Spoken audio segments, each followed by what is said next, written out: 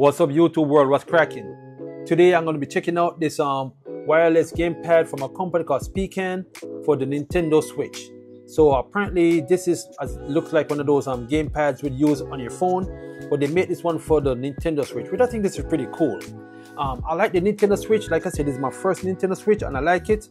I just don't like the way the joysticks feel so flimsy, and I prefer a traditional D-pad. But this one looks pretty interesting. I see it online and say, you know what? Let me just give it a try. I like the green and black. I don't think that's what it's going to look like inside, but I like the presentation on the box. It looks pretty decent. It says right here, this product does not contain console. Okay. But anyhow, what other features these things come with? Comes with wireless connection, comes with RGB flashlights, got 3-level turbo, 6-axis gyro sensor. That's pretty dope. And macro back buttons. That's pretty decent. And got some more specification back here. Input voltage 500, current 500 milliamperes, some other blah blah blah. Product list, 1 gamepad, Type-C charging, user manual and all that stuff. This is pretty dope. I like this. So without further ado, let's open up this box and let's see what it looks like inside here. So off the one end. Let's slide this out. Oops, oh shoot, everything fall out one time. And put it down right here. Set my camera back up. All right, so out the jump, it comes with this little warranty card right here. Good for 1 year, blah blah blah, yada yada yada. Get the deal, get user support. And this is a manual that it comes with, a quick start guide and some stuff right here, which I'm gonna probably look into, maybe not. But this is what we want to see right here. The device itself. Let's get it out of this styrofoam thing right here. Let's see what we're working with right here. Okay, I like what I see so far. This looks pretty good. I like this. So let me just get this out the way. All right, I like the way it looks. It looks pretty good. Okay, so as we look right here, you see the JC200, and it's pretty light. I think they got several variants of these things online for the same company. I think they got one with the lightning RGB design, and they got one like this, black and white, which I go with black. The reason why I go with black because I want to match it up with my Asus RG Ally, and I see some similarities with it, with the control, with the joy pads right here, with the texture on it, on the RG Ally. It looks very similar. Look at that, very similar.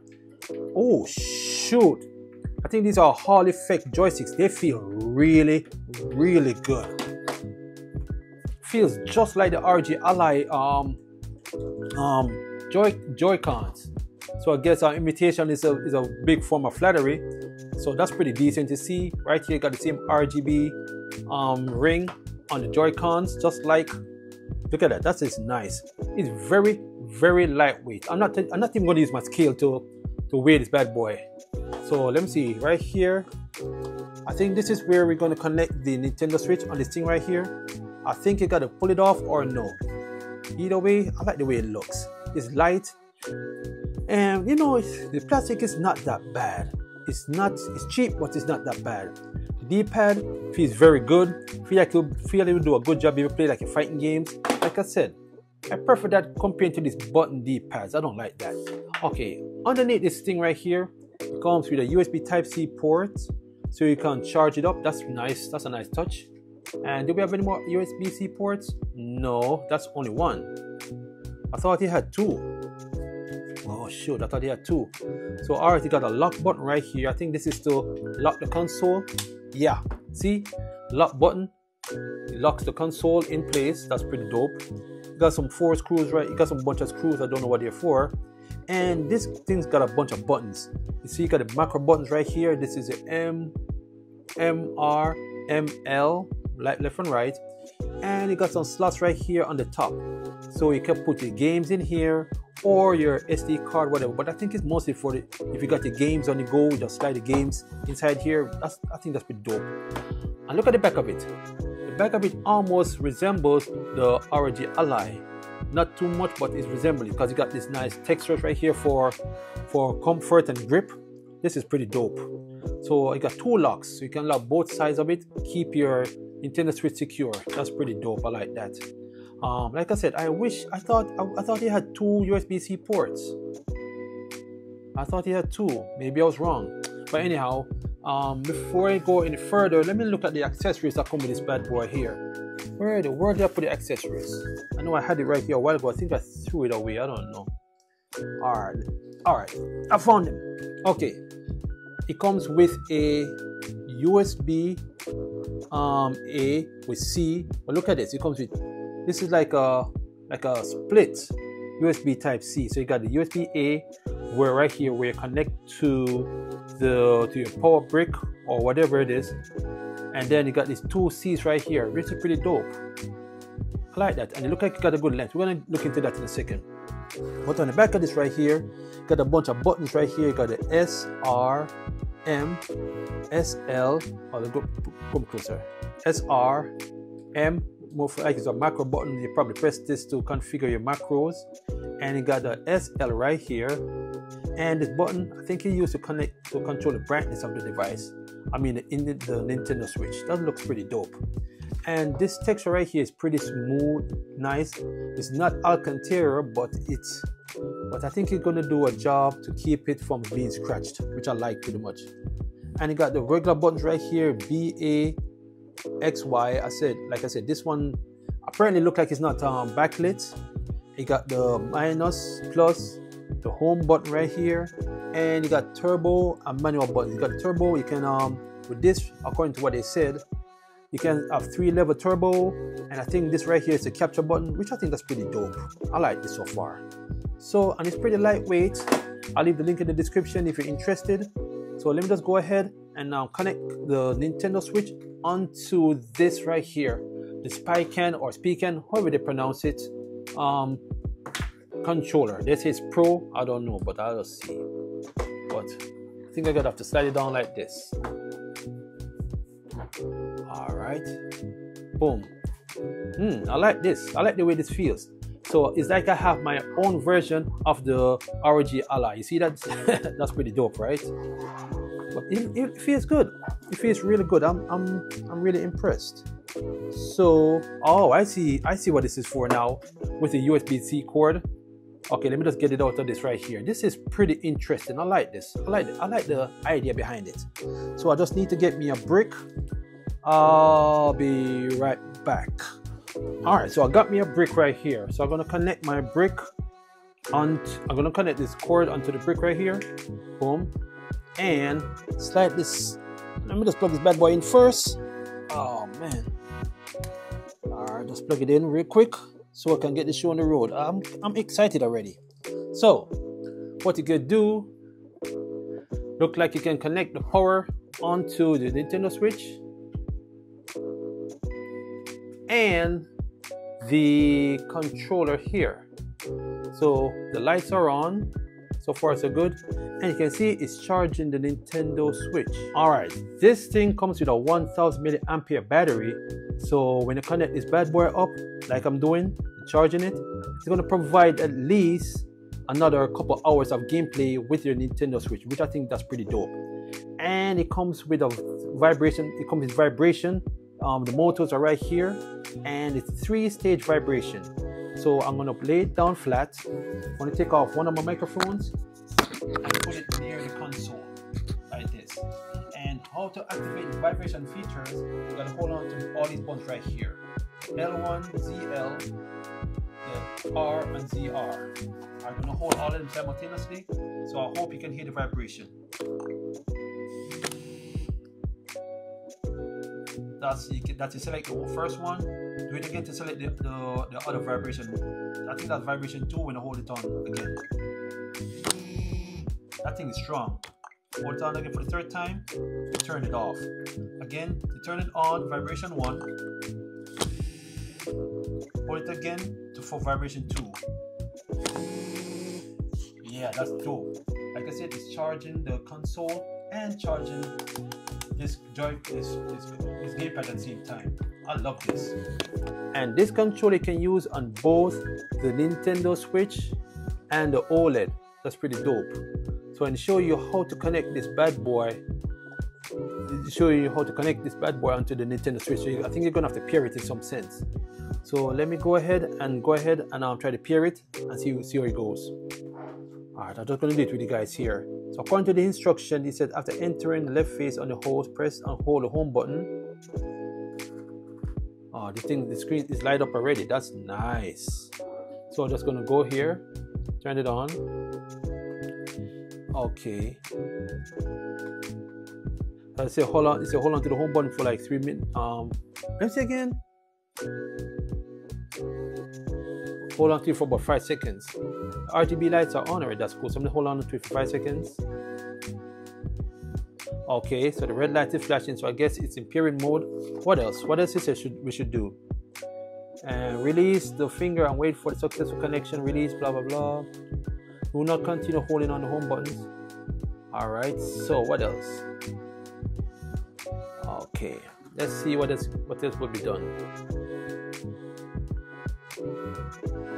Alright, I'm just going to try to figure this out and I'll be right back. Alright, I think I figured it out now. So, in order for you to pair this bad boy up, all you got to do, you have to go into the controllers and then you would have to go into change grip order. And it's going to be right here. And what you're going to have to do, hold on to the home button for a couple seconds till it pops up on the screen. It's in pairing mode. And it says paired. There it is right there. And everything seems to be in order. It's operating pretty fine. It's pretty fast. I like it already. So I'm just gonna take these, I'm just gonna unplug these bad boy. And it's not bad. I only wish that he had a kickstand so I could, like, you know what I mean, to hold it up. But this is nice. So it's like I got my own version of the Asus ROG Ally. This is pretty dope. I like this so much.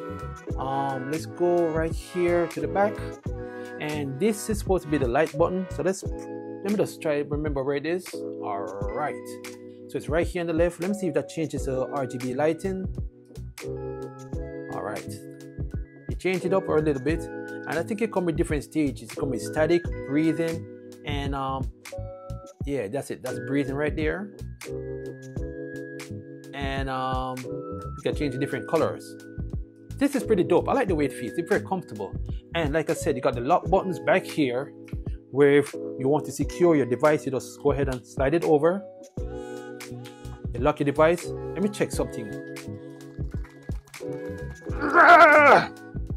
Well, it's in there, all right. It locks it in. So every button works to order. This is the home button right here. All right, I was watching some videos on YouTube on my Nintendo Switch. It's not bad. Let me just get out the YouTube here, get out the home. Yeah, this is not bad. So this is the capture button. Let me double check. Unable to take a capture because I'm not playing a game. Let me just go ahead and play an old school game. Let's check out the controller, see how it works. But I must say, this joypad feels very, very good. This is great. This will overshadow these Joy-Cons. This feels just like the Asus ROG Ally. It feels great. God, Hall effect the joysticks. So let me just go ahead and try to play a game, and just end the video right here. Alright, I'm gonna play one of my old school games that I like to play. This one's called Rival Turf. Let me just click the buttons back here. RGB lights, that's pretty dope. Alright, right here in the corner you got the turbo button. So let's test it out, see what it's all about. Oops, I think I did something wrong. Let me unpause it. So let me hit turbo. That's 1 level. 2 level. That's nice. And the D-pad feels so great. D-pad feels so good on this thing right here. It's non-intrusive. The buttons are very responsive. All the buttons are very responsive. This is not bad. The only thing I wish this thing probably had like a mini speaker. But you know the speaker on the Switch is not all the best. But this is great. I like it. This changes everything. Now I'm enjoying the Nintendo Switch even more. This is what Nintendo Switch should have originally done. Like I said, these D-pad, the Joy-Cons are pretty good. It does the job well.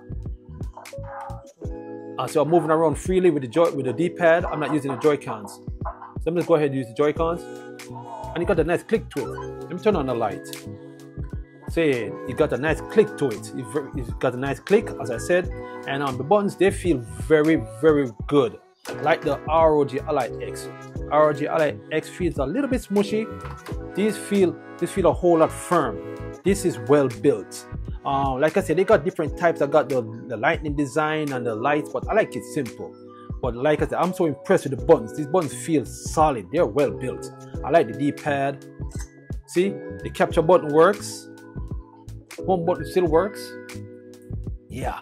I think the only gripe I would say with this, maybe they should have like a little cutout so you could hear the speaker, so the speaker could breathe more, or the sound could come out more so you could hear it. But other than that, this is great. Great texture. It feels very good.